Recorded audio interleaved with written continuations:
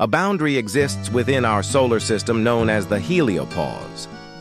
This region of space acts like a boundary wall because the solar wind's heat is insufficient to counteract the influx of particles from distant stars, marking the transition between our solar system and interstellar space. Bert and Ernie from Sesame Street were given their names in homage to Bert the cop and Ernie the taxi driver, characters featured in Frank Capra's classic film, It's a Wonderful Life.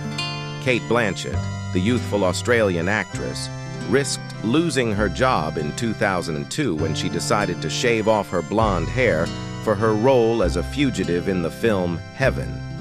This wasn't the first time the acclaimed actress had gone bald.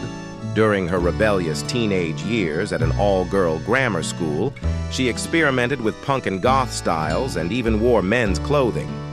Australia is wider than the moon. The moon sits at 3,400 kilometers in diameter, while Australia's diameter from east to west is almost 4,000 kilometers. Rebel Wilson was originally set to become a lawyer, but she decided to take a gap year during her studies and went to Africa. There, she caught malaria and hallucinated that she was an actress.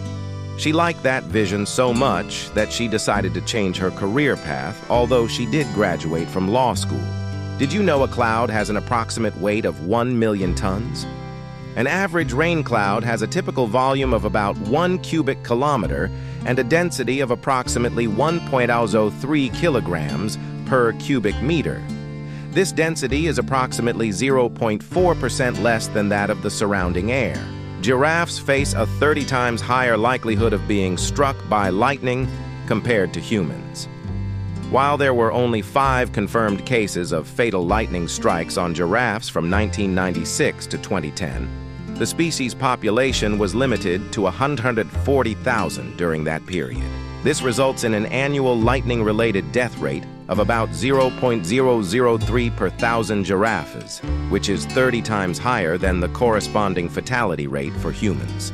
The speed of Earth's rotation is undergoing a change. It is gradually slowing down.